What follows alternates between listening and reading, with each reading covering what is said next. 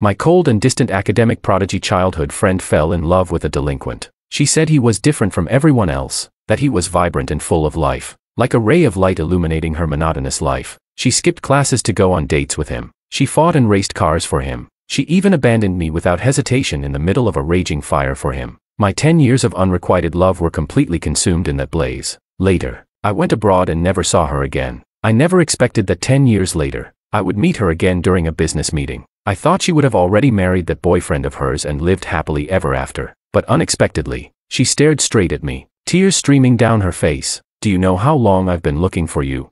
Chapter 1. I saw Grace again at a business banquet. She was deep in thought, her head bowed, revealing a swan-like, snow-white neck under her raven-black hair. Even though she was surrounded by a bustling crowd, she seemed to have created an invisible barrier that kept everyone at a distance. She stood out immediately. After 10 years, she seemed even colder than before, her gaze as icy as the snow on a frozen tundra. Perhaps it was only when she looked at Justin that the snow would melt into a gentle spring thaw. She didn't notice me, just lowered her gaze with a hint of impatience in her eyes. Noticing me staring at her, a friend beside me whispered, "That's the eldest daughter of the Liu family. She just took over the family business after returning from abroad. I heard she graduated from Oxford, a top student. She impressed the board of directors as soon as she came back. Not just some brainless rich girl, she's quite something." Ah. He winked at me with a suggestive smile. "She's the perfect, rich and beautiful, female lead. They say the line of people pursuing her stretches from Northby Street to Main Avenue. Want to go introduce yourself?"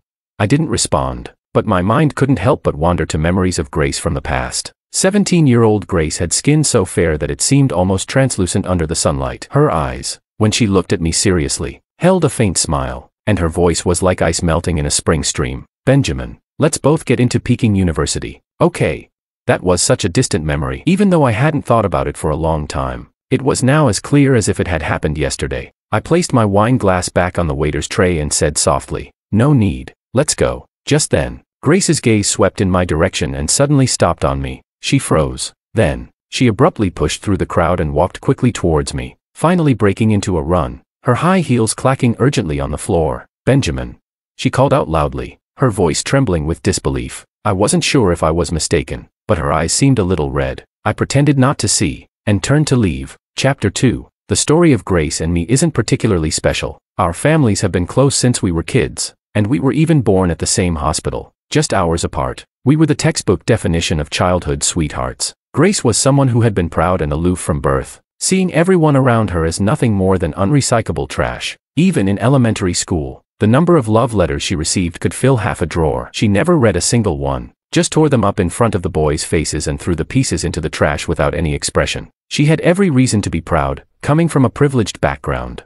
possessing delicate features, and with a sharp intellect. By the age of 3, she was already flipping through the Oxford Dictionary. At 11, she hacked into her father's company firewall, accessed confidential files, and left her father both furious and reluctantly proud. But she was always a bit more restrained in front of me. Grace never skipped a grade, claiming that if she didn't stick with me, I'd be a hopeless case. So, from childhood through high school, I would either go to her house after school, or she would come to mine, where we'd study together while playing. She'd often tap my head with a pen in frustration, saying, "Benjamin, how many times do I have to explain this simple problem before you get it? Are you an idiot?"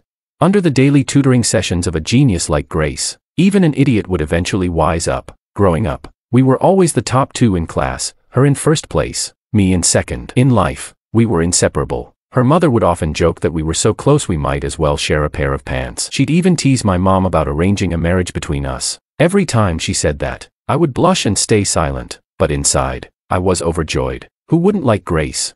So beautiful, so exceptional, and so openly biased in favor of me. If the story ended here, it would have been a happy ending for childhood sweethearts. Unfortunately, it wasn't long before Justin appeared. Chapter 3. Justin was different from any other guy I had ever met. To put it nicely, he was unconventional. To put it bluntly, he was a delinquent. He transferred to our school during our second year of high school, reportedly expelled from his previous school due to some incident. He never paid attention in class and often skipped school to hang out, while other boys obediently wore their school uniforms. He wore a tight black tank top, revealing the faint outlines of his abs and a tattoo, which made the girls secretly glance at him. He liked dating, and almost every attractive girl in the school had been in a relationship with him at some point. He didn't care about the gossip and even turned those stories into topics of conversation. He hung out with delinquents from outside the school, often kissing girls with dyed, messy hair in public. After school, he would straddle his motorcycle, chew gum, and rev the engine, while the girl clinging to him screamed with delight as they sped off. In a place where everyone seemed like they came out of the same mold, he was a unique firework that attracted many people's attention,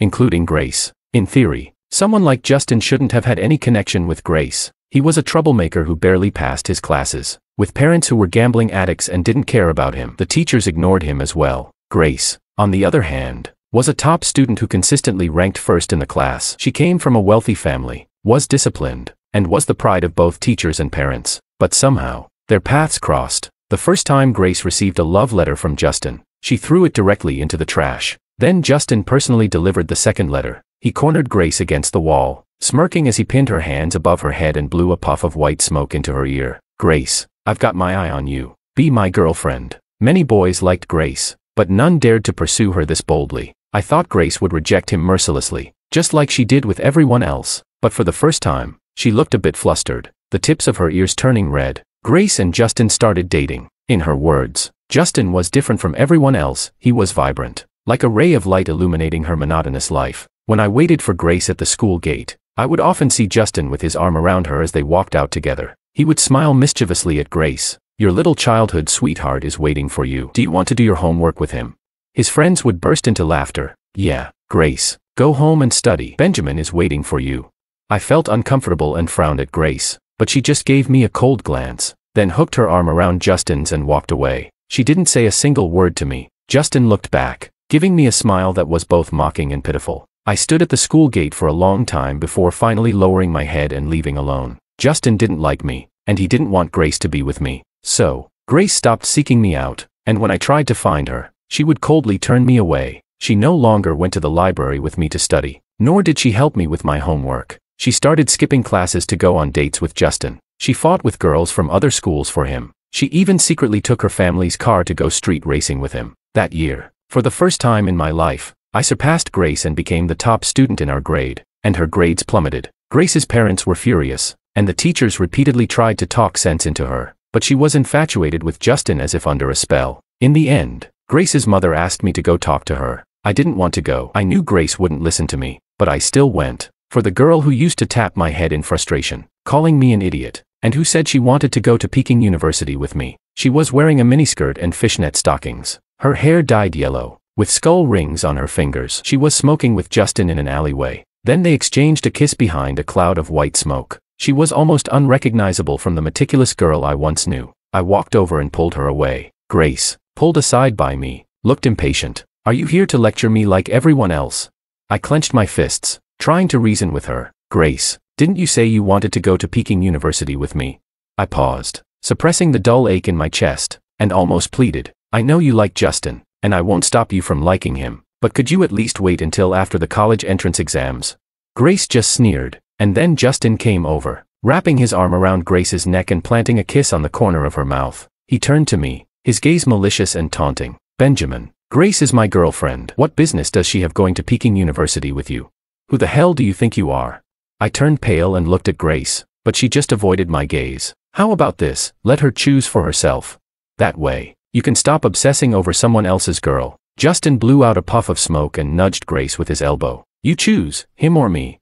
To this day, I still remember that brief yet agonizing evening. The sunset was a fiery, intense crimson as I stood there, waiting for Grace's judgment. After a moment, she lifted the corners of her mouth into a mocking smile. Then, right in front of me, she kissed Justin deeply. When they finished, she looked into his eyes and said, "Isn't it obvious?"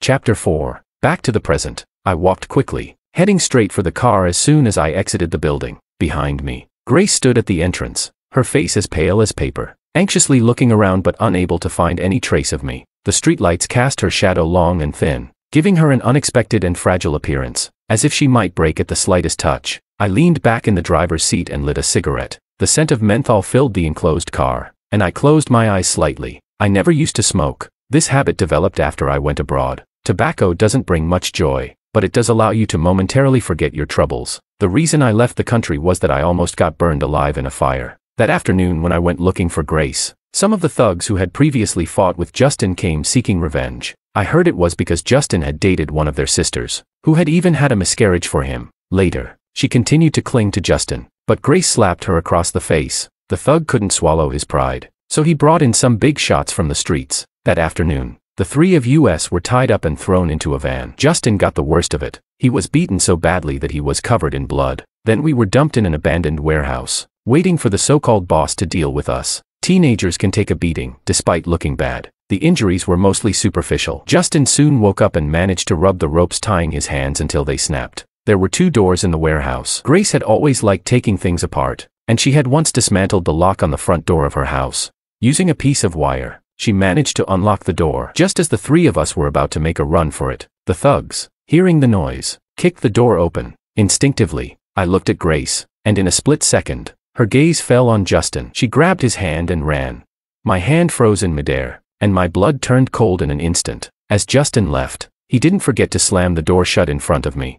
I lost the crucial second needed to escape. I hadn't revisited what happened after that for a long time. The thug recognized me and knew that Grace and I were childhood sweethearts. When Grace and Justin ran, the thugs took out all their anger on me. They broke one of my legs with a stick, and I lost count of how many blows I took. By the end, I was barely hanging on to life. Finally, the thugs set the warehouse on fire. The flames were intense, burning hot, making my eyes dry, so dry that I couldn't even shed a tear, but all I felt was cold, a bone-chilling cold. Chapter 5. That fire burned away my 10 years of unrequited love. But in the end, I didn't die. A kind passerby saw the fire and called the emergency services, and it was sheer luck that the fire station was nearby that day, so they arrived quickly. When I was rescued, my parents were devastated. I lay in the hospital for a full 2 weeks, and when I finally woke up, I said only one thing to my parents: I don't want to stay here anymore. Because of that incident, my leg could no longer endure intense physical activity. I used to love playing basketball, running long distances, and skiing, but after that, none of it was possible. Our family completely severed ties with the Liu family. Grace's parents brought her over several times, but my parents drove them away each time. After that, to escape this place full of painful memories, my parents decided to immigrate and move the entire family abroad. I changed my contact information and cut all ties with the past. For the next 10 years, I never saw Grace again. I was 17 that year. My youth ended abruptly in such a tragic and absurd way. Chapter 6. At 27. I returned to China to take over the family business. I never expected to see Grace again. The moment I saw her, the pain I had buried for 10 years suddenly resurfaced, making me instinctively avoid her. Grace, the name that had brought so much light into the first 17 years of my life, the name that, at 17, had pushed me into hell. To be fair, what happened that day wasn't entirely Grace's fault. She chose Justin, and there was nothing wrong with her not choosing me. Now, I don't hate her as much as I used to, but I also don't want to see her again. It seems that the more you want to avoid someone, the more likely you are to run into them. I didn't expect to see Grace again so soon. In the negotiation meeting room, Grace still had her hand on the door, frozen in place. She stared at me, her whole body rigid as if she had turned to stone. After a long moment, her lips began to tremble, and I wasn't sure if I was imagining it, but I thought I saw her eyes start to fill with blood. A wave of mixed emotions surged through me, and I could hardly control myself. Laura glanced at me. "What's wrong?" Her words pulled me out of my tangled emotions, and I steadied my voice. "Nothing." Throughout the negotiation, both Grace and I were distracted. I was on edge, and as soon as the meeting ended, I tried to leave, but Grace grabbed my arm. Her eyes were bloodshot, and in a hoarse voice, she said, "Benjamin, that day, it was you, wasn't it? I've been looking for you for years." At that moment, memories flooded back uncontrollably. The unbearable pain, the scorching heat of the flames, the leg that could never endure intense activity again. I jerked my hand away. "Ms. Liu, please have some respect," she pleaded desperately. "Benjamin, I know I wronged you back then. All these years, I've thought about that day every day." Just as I was about to lose control and walk away, Laura suddenly stepped in front of me. She was tall, standing at 5'9", half an inch taller than Grace. When she stood in front of me, she completely blocked Grace's line of sight. "Ms. Liu." Her tone was nonchalant, but her emotions were icy. "Business is business. Why are you making a scene with our CEO in front of everyone? You might not care about rumors, but our company's reputation does." Grace was taken aback, then frowned. "This is between Benjamin and me. We're old acquaintances. Please step aside." Laura glanced at me, and I frowned, feeling nothing but irritation. She turned back to Grace with a smirk. "Sorry, Ms. Liu. Unfortunately, we have another meeting coming up. If you have something to say, save it for next time." With that, she grabbed my hand without giving Grace a chance to respond and led me out the door. Ex-girlfriend. Once we were in the car, I sat in silence, lost in thought. Laura looked at me a few times, and finally couldn't help but ask. I shook my head and whispered, "No." "Then she wronged you in the past?" I remained silent. Laura cursed under her breath. "That woman doesn't look like anything good." Her eyes practically on top of her head, pretending to be all cold and aloof. "Why didn't you say anything back there?" Her meddling broke up my sullen mood, and I couldn't help but laugh. What good would it have done? "Are you going to beat her up for me?" "Of course," Laura fumed. "How did she wrong you? Tell me." I said nothing. After a moment, Laura handed me a bottle of water. "Next time you see her, I'll deal with her for you." Seeing her expression, full of regret for not having punched Grace earlier, I couldn't help but smile. Those dark emotions slowly faded away. Laura and Grace are two completely different people. Grace was always the unattainable flower on the hilltop. After returning to China, I heard bits and pieces about her life. I thought she liked Justin so much that they would stay together forever. I never expected that after I was rescued, they would break up. I heard it was an unpleasant split, with Grace even slapping Justin in public before they went their separate ways. She apparently found her way back, regaining the top spot in our grade in just one semester. When the college entrance exams came around, she was the top student in the province and went to Peking University. After graduation, she went to the UK for further studies and has only recently returned to take over her family's business. She's the epitome of a golden child, driving a Maybach and wearing high-end custom-made suits. Even when sitting among others, it feels like she's in a world of her own. Laura, on the other hand, is different. Her family is also wealthy, but she has none of that spoiled rich kid attitude. When we work late, she'll set up a camping bed in the office with the rest of us, waking up in the morning with her hair a mess. She usually wears t-shirts that cost about $100, blending in with everyone, with none of that rich girl burden. It's easy to be around her. Like she said, "It seems I really don't feel that bad anymore." Chapter 7. After seeing Grace again, I started having trouble sleeping frequently, and when I did manage to fall asleep, my dreams were filled with nightmares. In those dreams, it was always the burning fire, a scene of charred red. Through the suffocating black smoke, Grace held Justin's hand, coldly watching me as she pushed me into an abyss, and then I would wake up, drenched in sweat. I took a day off, not wanting to stay at home, and with no idea where to go. I wandered aimlessly. When I finally came to my senses, I realized I had wandered to the entrance of my old high school. I stood there for a long time when suddenly someone approached me from behind. It was Grace. I hadn't taken a close look at her last time, but now that I did, I noticed that 10 years had changed her quite a bit. She was taller.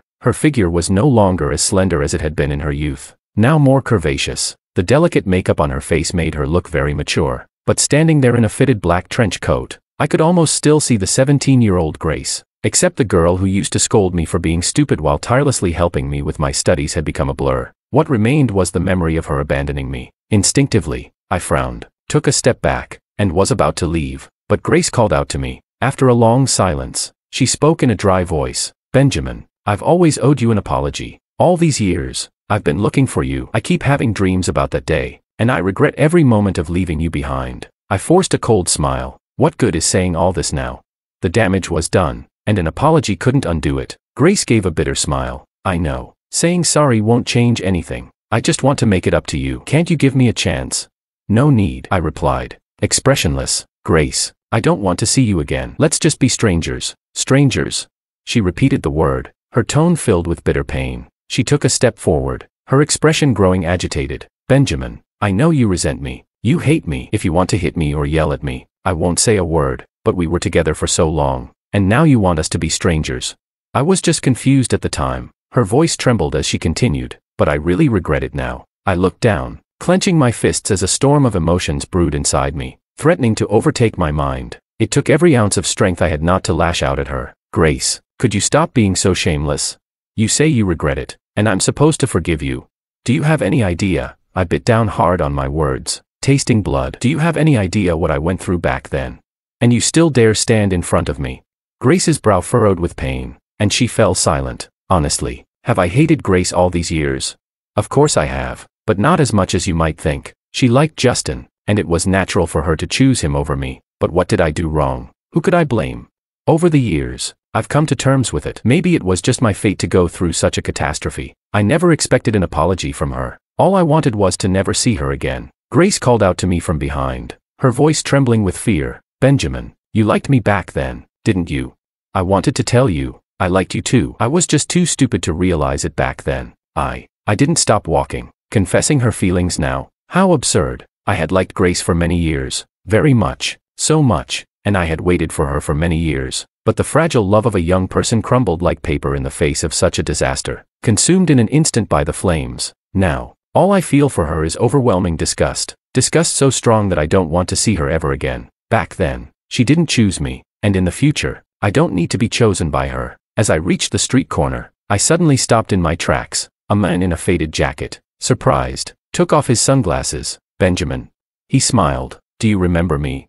I'm Justin. Chapter 8. At a business banquet I attended with Laura, I heard a familiar voice while walking down the hallway to the restroom. Peeking around the corner, I saw Justin, dressed in a suit, holding Grace from behind. All these years, I've never forgotten you. I've always thought about you, Grace. It was clear that Justin hadn't been doing well these past years. His suit was ill-fitting, with his ankles exposed. The rebellious look on his face had been replaced by a greasy slickness, his stomach slightly bulging, and overall, he had let himself go. Who knows how he managed to sneak in here? I glanced at the scar on the side of Justin's face. After I left the country, some of my friends, angry on my behalf, tracked Justin down and ambushed him. Justin was nearly beaten to death that time, left clinging to life. My friends were all from wealthy and influential families, so Justin never found out who was behind the attack and could only chalk it up to bad luck. He later got into trouble again and was expelled, and with no education and no job prospects. Every job he did find was sabotaged by my friends back home. In the end, he had no choice but to turn to robbery, for which he was sentenced to 7 years in prison. I made sure he was well taken care of in there, and his suffering could be said to have been 100 times worse than mine. It was then that I suddenly realized something. He was really nothing. I figured Justin must have hit rock bottom, and now, seeing Grace again, he was desperate to climb back up. Grace said nothing. I know you're angry at me, Justin said, his eyes red. But I was scared too. I didn't mean to do it. His hand slowly moved up, caressing her. I know you haven't forgotten me either, Grace. Do you remember how much you liked me back then? You even gave up Benjamin for me. Grace suddenly shoved him away, her eyes blazing with anger. Don't you dare mention him again. Her voice was icy, and she mercilessly added, the thing I regret most in my life is saving you back then. She looked Justin up and down, her expression turning to contempt when she saw his suit. The foolish infatuation of youth had completely shattered after 10 years. Revealing the harsh reality. The current Justin probably wasn't even qualified to stand before Grace anymore. Grace now owned 18 companies and was a bona fide heiress. A single piece of her clothing was worth more than Justin could earn in a year. And the once glorious Justin was now an unemployed ex-convict. They were truly from two different worlds now. Justin, don't ever show up in front of me again. Justin was startled by her glare, his mouth hanging open but unable to speak. Grace walked away without a second glance. I turned away and lit a cigarette. What a twisted fate. Seaside City isn't that big, but it still has a population of 8 million. When I came back, I never thought I'd run into anyone I used to know. But here they were, one after another, showing up on my doorstep. I never expected Grace to have no lingering feelings for Justin. Grace is someone who seems indifferent to everything, but in reality, she's very obsessive. Since she was a child, when she liked something, she had to have it, and she wasn't one to get bored easily. To be honest, I thought Grace liked him so much back then that they would always be together, but it turns out they had a messy breakup too. I returned to the banquet, thinking Justin would have left, but to my surprise, he was still there, and he spotted me. He walked over with a glass of wine, as if he had completely forgotten what Grace had just said, and as if he had forgotten everything that happened all those years ago. He approached with a sly grin. What a coincidence. Benjamin, it's been a long time. How have you been all these years? I stared at him for a moment, said nothing, and turned to leave. If I could understand why Grace chose Justin back then, what I could never forgive was how Justin shut that door, trapping me in hell. I still don't know why he did it. Was it a deliberate act of revenge because he thought Grace and I were close? Or was it a panicked reaction to buy time? And I don't care to know. All I know is that I despise the man standing before me, especially when he shows up acting like nothing happened. I could kill him on the spot. I took a deep breath. There were too many people around. I couldn't lose my composure in public. But Justin wasn't done. He grabbed my arm. We were old classmates. Benjamin, why the attitude? Have you forgotten how you chased after Grace back then? He sneered, wrapping his arm around my neck. You followed her around like a dog, but she only liked me. He kept rambling on, trying to take out his frustrations from Grace on me. I set my drink down on the waiter's tray and loosened my tie. Pow. My punch sent Justin's head snapping to the side, and the rest of his words got stuck in his throat. I withdrew my fist, aching from the force, and my gaze turned cold. Inch by inch. You dare hit me. A flash of venom crossed Justin's eyes as he clutched his face and started yelling, "Benjamin, you son of a bitch, how dare you hit me? Who the hell do you think you are? Somebody, call the police. Someone's assaulting me." Clearly, this was his first time in a place like this. The people around us watched the scene with amused expressions, as if watching a clown perform. Justin's voice gradually lowered as he realized no one was taking him seriously. I casually took the handkerchief my assistant handed me, wiped my hands, and tossed it aside. Grace, seeing the commotion, rushed over in concern. "Benjamin, are you okay?" She looked me over from head to toe, and once she confirmed I was fine, she turned on Justin with disgust. "Why are you still here embarrassing yourself? Didn't I tell you to get lost?" Justin, gritting his teeth, tried to say something, but I looked down at him coldly. "Security, get this man out of here." Justin was dragged away by two burly security guards. His frantic shouts for Grace ignored as she didn't even glance his way. I pulled away from Grace in frustration and left the banquet hall. The autumn wind carried a chill, and I realized belatedly that I was cold. Laura ran out after me, handing me the coat she had prepared. "Who was that idiot just now? I asked you before, what's the deal with this Lou woman? What did she do to you?" I clutched the coat, soaking in the lingering warmth. Since the incident, I hadn't told anyone about what happened. I didn't want to talk about it, but now, for some reason, maybe because the autumn night was too cold, or maybe because the person beside me was too warm, after a long silence, I finally spoke. Chapter 9. Laura stayed silent for a long time. I tugged at the corners of my mouth, offering a slight, bitter smile. A tragedy that happens to someone else often carries a hint of absurdity, and it's normal for her to feel some disdain. But then she slowly hugged me, shielding me from the night, leaving only her warmth. I whispered, "Isn't it kind of pathetic?" Laura replied softly, "A little, but not you. It's them." I couldn't help but curl my lips into a smile. I didn't expect her to say anything sentimental. Laura's not that type. In the office, when the young guys secretly admire her, she thinks they're having an eye spasm and even asks if they've been staring at the computer for too long, making their eyes dry. But suddenly, the cracks in my heart didn't seem so unbearable anymore. I suddenly asked, "Laura, do you have feelings for me? I'm not an idiot, and I don't like playing games where you pretend to be distant just to attract someone. Laura is really good to me. She's a great person, and pretending not to notice any longer would be disingenuous." Laura's face turned visibly red under the night sky, and soon even her neck was flushed. She widened her eyes, and her beautiful pupils reflected my smile. I thought she would deny it, but to my surprise, she just stared at me. "You're only realizing that now?"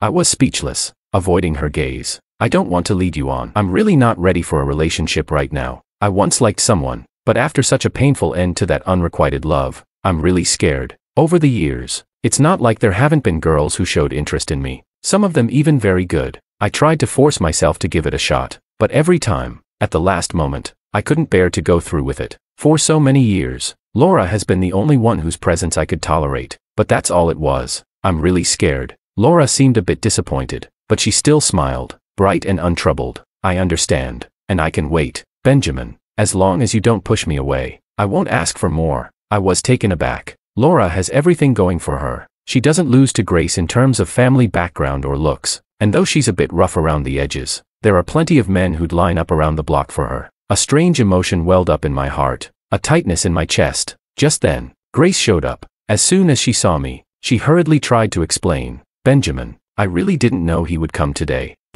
She didn't get to finish. Laura's slap landed squarely on her face. She wasn't bluffing when she said she'd hit Grace, she really did it. I don't know how strong Laura is, but she didn't hold back at all. Grace staggered, almost falling, and blood trickled from the corner of her mouth. Laura's eyes were dark with contempt as she spat. "And you still have the nerve to come looking for him?"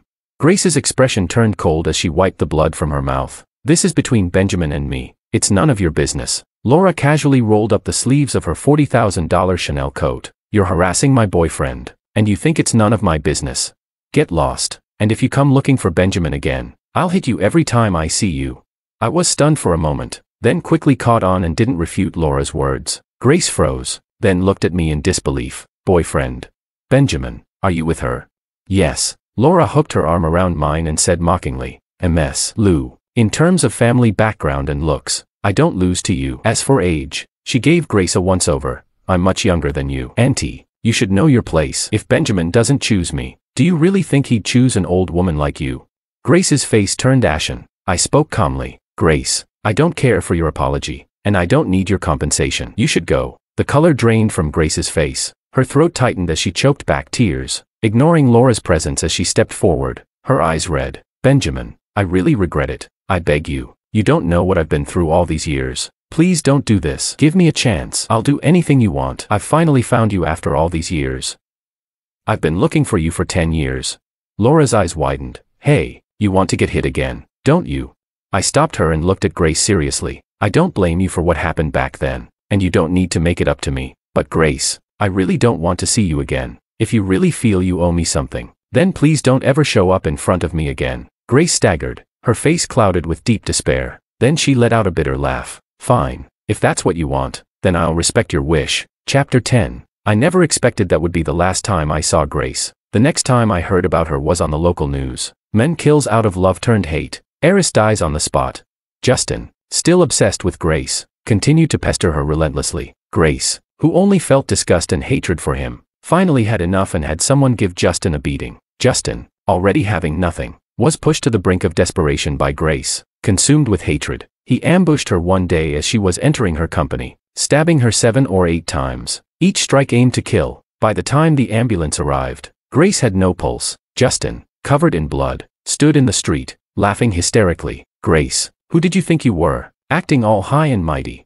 You were the one pretending all along. You deserved this. He murdered her in broad daylight, in front of many witnesses, with plenty of surveillance footage capturing the event. There was no question about his guilt. The court quickly sentenced him to death, with immediate execution. My company was expanding overseas, and I planned to leave the country with Laura. Before leaving, I visited Grace's grave. The tombstone bore a picture of her from when she was 17. Her eyes were clear, with a slight smile. With my hands in my pockets, I stood before her grave, and suddenly, I saw the image of that young girl, her black hair blowing in the wind. She had a pair of incredibly beautiful, almond-shaped eyes, and the way she looked at me carried a barely noticeable gentleness. I asked her, Grace, why didn't you agree when the teacher suggested you skip a grade? She scoffed and turned her head away. If I go, what will you, the idiot, do? You might not even get into college and end up screwing screws somewhere. I pouted angrily. I'm not that dumb. You're talking nonsense. She looked at me, a hint of a smile in her eyes, and reached out to ruffle my spiky hair. I closed my eyes. That was such a distant memory, one I hadn't thought about in a long time. After she turned 17, Grace had changed so much, becoming someone unrecognizable, someone I didn't dare to think about. But now that she's gone, I suddenly remember what she was like when she was young. I turned away. The 17-year-old girl rested her chin on her hand, looking at the boy across from her. Idiot. Even after all these explanations, you still don't get it. What will you do without me?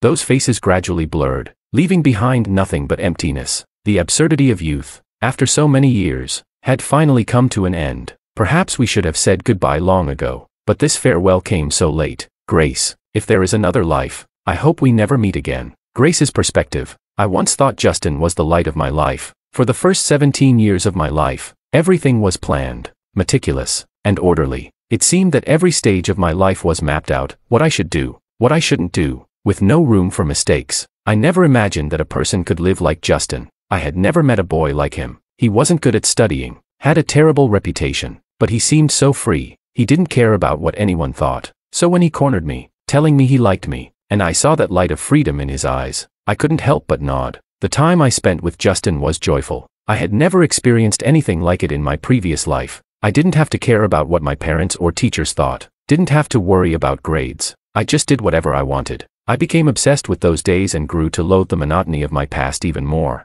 Benjamin represented that monotony. So when he came to me, saying he wanted to go to Peking University together, all I felt was disgust. I thought I loved Justin, so when we were in that warehouse, I didn't hesitate to leave with him. And then came the fire. It was as if that fire burned away the fog in my mind. When I saw Justin again, I finally realized something, belatedly. Too late. I didn't love him. I just hated my monotonous life and fell in love with what he represented, so-called freedom. When I found out what happened to Benjamin, I was devastated. I crouched on the ground, tearing at my hair, crying my heart out. I didn't know how he survived. I didn't know what I was afraid of. I just knew I couldn't bear to think about the look of despair in his eyes when I grabbed Justin's hand. In that moment, I knew something important had been lost forever. In the 10 years that followed, I never saw Benjamin again. The CU family completely cut ties with my family. I searched for many people, but it seemed that Benjamin had made up his mind to sever all connections with the past. I could never find him again. I went to the United States, the United Kingdom, lived in Australia for 3 months,